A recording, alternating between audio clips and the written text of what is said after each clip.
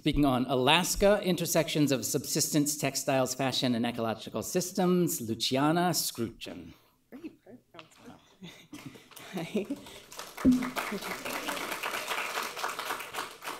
As mentioned, as faculty in the School of Fashion, I teach various avenues of textile making.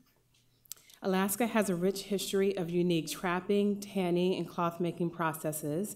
My collaboration with my colleague Julia Petit focuses on Alaska's subsistence practice in the production of fur pelts, fish leathers, and a coveted natural dyestuff lichens. We are investigating weaving, embroidery, and printed textile practices that are used in traditional cloth making and revision in contemporary Alaskan fashion and textile industries. Some of the regions of our exploration include Kodiak, Juneau, Anchorage, and Barrow, and there's many other places in Alaska that we visit. Those are just a few of them that I'm speaking about today.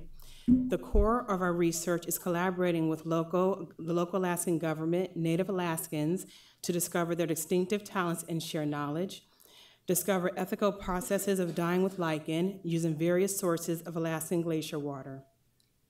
The colors achieved from the dyeing will be used for tanning and surface manipulation of local materials that can be obtained across Alaska and incorporated into organic textile design production.